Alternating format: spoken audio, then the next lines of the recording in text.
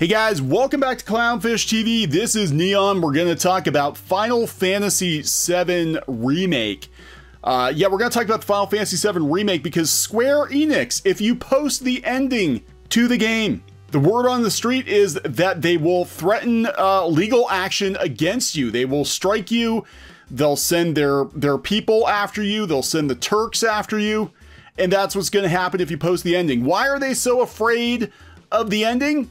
Because they've changed everything about Final Fantasy VII for Final Fantasy VII Remake, and they don't want people to know what's going to happen. So we're going to talk about that. Before we get into the video, please subscribe for more pop culture, news, views, and rants. We're over 100,000 subs. Thank you for the support. It's appreciated. All right, guys, so let's talk about this. Final Fantasy VII Remake. This is actually coming from One Angry Gamer, so go check out the original article. I'm afraid to link to the original article because YouTube lately, if I post links to articles on websites, they'll actually give me a community strike because they've got the bots running YouTube now. I'm not kidding, that has happened to us before. We got our first ever community strike for linking to Cartoon Brew of all places. We got a community strike for that, and it took us a couple days to get that reversed because we linked to an article about Universal for running the Trolls 2 movie. I mean, such a stupid thing. But speaking of threatening behavior, we're going to talk about Square-Enix because I'm pretty salty about this. Now, we do know, and we've talked about before, that Final Fantasy VII Remake is only Final Fantasy VII Remake in name only. It turns out that they're pulling a rebuild of Evangelion, and that this is gonna be probably a totally different story. It starts out the same, just like Rebuild of Evangelion. The first movie was very similar to the first couple episodes of the animated series, and then they totally went off on a different path, and that seems to be what Square is doing with Final Fantasy VII Remake. Cool. So we're like, okay, we get that. We understand that. I had reservations about it, but you know what? Yeah, we'll plunk down 60 bucks for the game and we'll play it. And in fact, we've been playing Final Fantasy VII Remake on the gaming channel. If you go out to CLOWNFISH TV Gaming, now we're just kind of getting warmed up. We've kind of been playing around with it for the last year or so, but we did start posting videos of me and Squid King playing Final Fantasy VII Remake. You can go out and check it out. Now, here's the thing.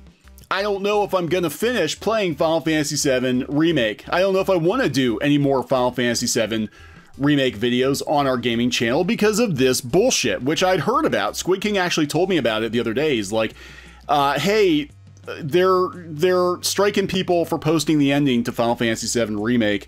And it's pretty serious, I guess. Again, this is coming from One Angry Gamer. The ending for Final Fantasy VII Remake is a highly controversial one because it rewrites the events of the game's lore. We talked about this in a previous video. Sets the stage for the second episode to take a completely different route than what played out in the original game. That's not exactly a remake, is it? I'm just a nitpick. I'm not saying the game's bad. Actually, what we played of the game, it's pretty damn good. But it's basically Final Fantasy 16 with Final Fantasy VII characters at this point. And they promised people a remake. In fact, they had the trailer a couple years ago. I remember the trailer at E3. Everybody was super excited. The promise is kept. The promise has been kept. We're going to give you your HD Final Fantasy VII remake. And no, they're not giving us a remake. They're giving us a complete reboot. But that doesn't mean it's a bad game. I'm just saying it is what it is. People aren't too fond of the change, and the people who upload the ending are risking being sued by Square-Enix if they attempt to challenge the publisher for issuing copyright strikes against channels for posting the ending.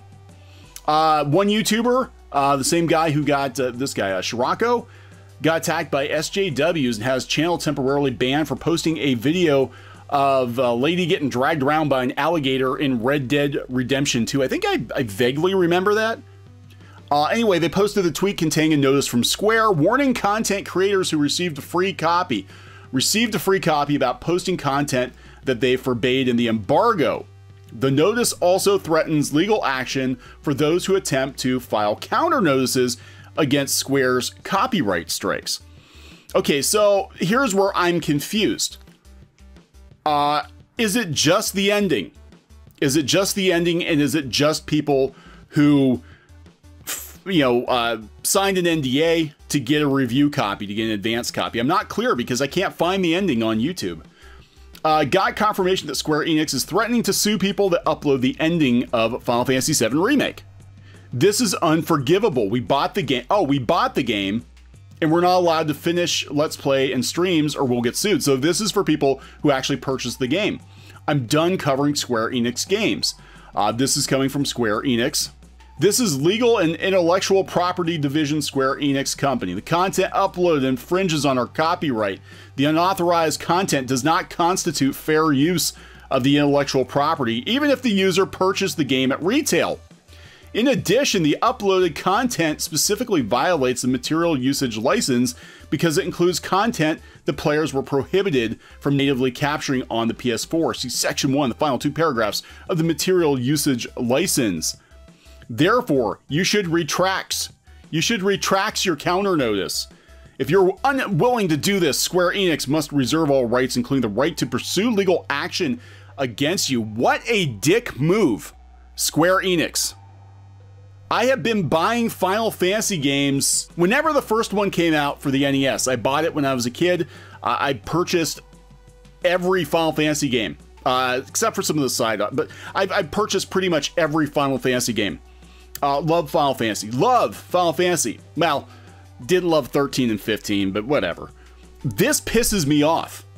This pisses me off because, you know, I really had my reservations about Final Fantasy VII Remake because of this whole issue with it being a reboot and not actually a remake. But this is a serious dick move. Okay? I don't think we're going to be playing Final Fantasy VII Remake anymore on the channel. I don't know if I want to promote Square Enix products anymore. I mean, we went to bat for you guys on multiple occasions on the main channel because we've always been Square Enix fans. This is a serious dick move. I mean, this is right up there. I mean, this is worse than Nintendo taking people's money. I mean, you're threatening to take legal action against people because they spoil the ending. Because you know what's going to happen, right? They're going to spoil the ending and people are going to realize that you did lie. You said you promised people a remake and it's not a remake, it's a reboot. So, to hell with it. If you can't view the full message, here it is. I've checked Shirako's playlist for Final Fantasy VII Remake. You'll notice that the video 23 in the playlist is private and not made available because it's the ending. Thankfully, there are some backups. No, it's gone too. His video has been available since April 16th. There's no telling how long it'll stay up. It's not there. If you search up the ending on YouTube, you'll notice a lot of videos are about discussing the ending rather than actually showing the ending. It's not because Square wants to preserve surprise. It's because Square knows this is going to damage sales of the game because Final Fantasy VII Remake is not a true remake. They should have called it something else. How hard would it have been to call it like Final Fantasy VII Reunion, Final Fantasy VII Redo, Rebuild of Final Fantasy VII? You know, Final Fantasy VII, the spooky time ghosts. And we're going to talk about the time ghosts here. I don't know how long Square plans on keeping up the copyright vigilantism. This is, again, coming from One Angry Gamer, against anyone who posts the ending for Final Fantasy VII Remake, but it really gives critics a huge leg up in being right about Tetsuya Nomura changing a classic game to suit his own ego rather than sticking to making a faithful remake of a classic JRPG. Yeah, and Final Fantasy VII wasn't just his to change. Remember, guys, the story was very much the Gooch's. It was very much his story as I understand it. He wrote the story for Final Fantasy VII. Again, it's been a while since I've looked into the behind the scenes stuff. Design, an original story, producer, the Gooch. There we go. So it wasn't really Nomura's to change the way he did. You know, so this is, you know, and not that I have anything against Nomura. You know, I like some of his stuff, but the game feels very Kingdom Hearts, doesn't it? It does, if you've played it. One thing's for sure, there's certainly going to be a lot of chatter heading into the second episode of Remake. I'm going to use air quotes for that, given that has completely diverged from what fans expected. Again, they said literally in the trailer for this thing, the very first trailer, the promise has been kept. We're remaking Final Fantasy VII after you guys have hounded us for like 15, 20 years. We're remaking this game and they're not doing it. Again, that does not mean the game is bad. We have played the game. I'm actually very, very impressed with what I've seen of it so far. But suing or threatening to sue YouTubers who post the ending is just batshit deplorable. It's not even crazy, it's just deplorable. So let's talk real quick about what these changes are. So the story, for the most part, you know, at least what we played of it, does follow the original Final Fantasy VII. However, there are some slight divergences from the original game. And when these divergences happened, it's basically explained that these Dementor creatures are there to keep the story on track. That they are there to make sure that it hits all the story beats that it did on the PS1. Right? These things, which is weird because when we were playing it, I'm like, what the hell is going on with the Dementors? They were not in the game. Granted, they were going to change things, but they weren't in the game. It turns out that they are whispers. They're whispers.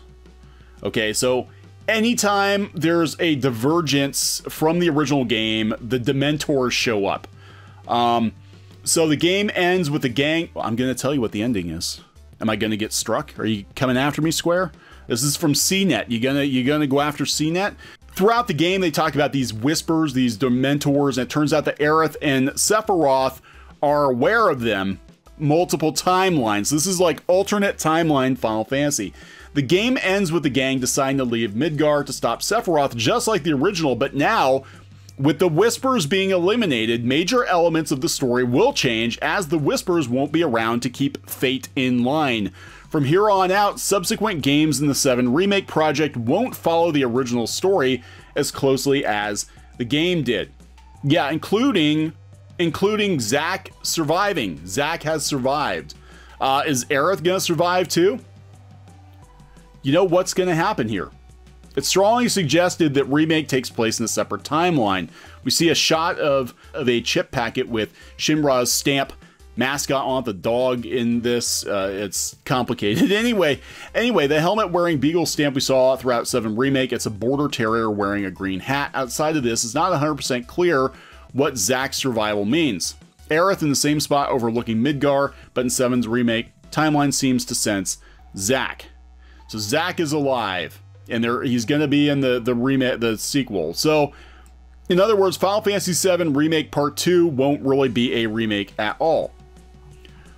This is not what fans were promised. Again, not a bad game, but it's bullshit. It's just bullshit all the way around, and it's definitely bullshit to threaten to sue people for posting the ending. Because look, you've tipped your hands, guys. This is not a remake. Not at all. And you know what? I don't even know if I want to play this game anymore. I'm going to be honest. Not if they're going to use draconian methods like this. I don't know. I really have to think about it. So I'm going to wrap this one up. Please subscribe for more pop culture, news, views, and rants, and we'll talk later. Hey guys, thanks for watching Clownfish TV. Please consider supporting the channel. Go to clownfishsupport.com. That's clownfishsupport.com. And if you want to join our community, go to clownfishtalk.com. That's clownfishtalk.com. Please subscribe, ring the bell for notifications. We will talk to you next time.